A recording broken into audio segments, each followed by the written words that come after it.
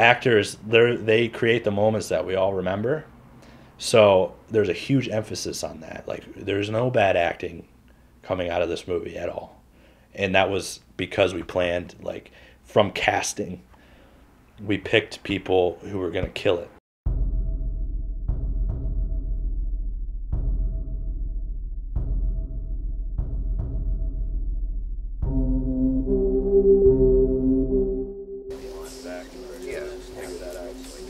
Okay. So I think we're pretty much ready, guys. Making a film like this, or I guess any film, it's like a giant checklist, right?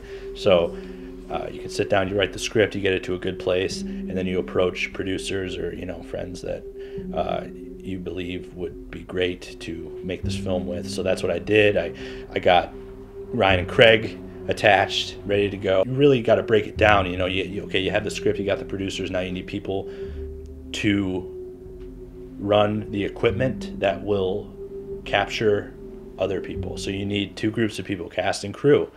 Imani Khiry, premier model and talent, auditioning for the role of City Boy. If it wasn't for Craig, the assistant director and one of the producers on the film, I wouldn't even be in this position even explaining how I got here, because you know, he was the one that reached out to me. It's funny because the day I was going to audition for the film, I got hit on my bike. I got hit by a car and shit. So, like, while that was still going on, I'm still thinking, like, man, fuck that. I got to get this audition. I'm trying to work with him.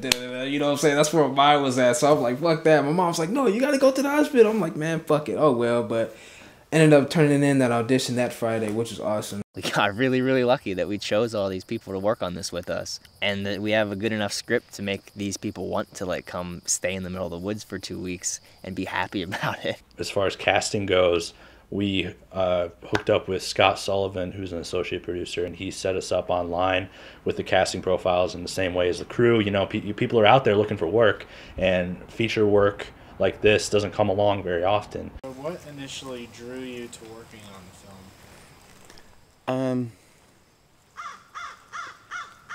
Well, I love the idea that we were filming for 2 weeks straight. I mean, that's an opportunity, you know, a lot of actors in my situation don't get. You know, a lot of times you're filming, like I said, on weekends, and it was really nice to be able to come in a situation where you can be on set for 2 weeks. You don't have to think about anything else except being an actor.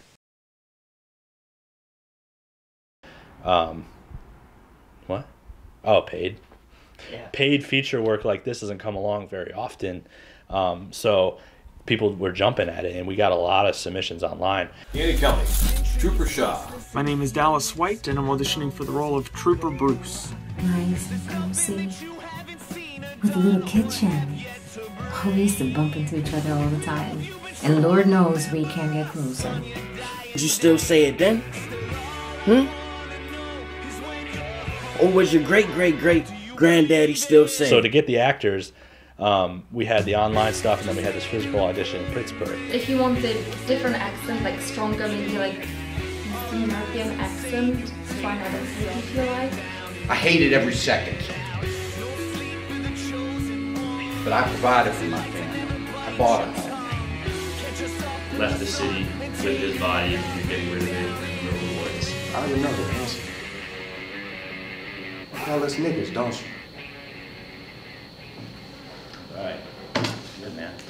I saw the post for Blood on the Leaves, and I read the description. I was like, wow, this is... Not only does it just seem like it has potential, but if it's as it seems, like, if the plot and the story is like as it is verbatim on this post, this is going to be an amazing project to be a part of. Every single actor that we hired, even the ones that I wasn't so sure about, absolutely... Oh, it's freaking motorhome, okay. Oh, and a truck. Western Pennsylvania, everybody. Brendon, who ended up being the Rio character, he had auditioned for it, and he was really good, and we were kind of leaning towards maybe him being City Boy. I think the audition was great, but you never know who else is going to walk in here or whatever. Let me ask you something. I mean, I already know the answer, but You call us niggers, don't you? Yeah, you do. Yeah, you do. I can read you, country boy. Bet you say it around your friends like it's a joke, right? Imani like sent in his video audition, and it was like, oh, that's the character right there. Like that is what we're looking for.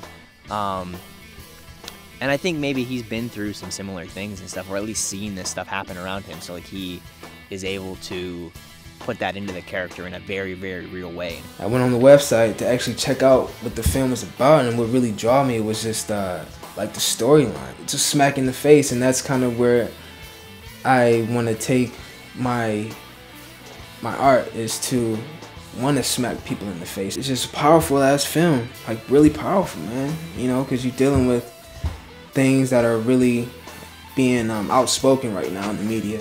You know, police brutality, you know, racial conflicts. I feel like actors really loved the idea of sinking their teeth into something. It was amazing to see this community come out, fellow film lovers who have a, you know, specific talent that want to be involved in this. Sorry, I don't think you can get you both out of it. But you don't see that the fact that he's willing to get you out of there like that. This is major.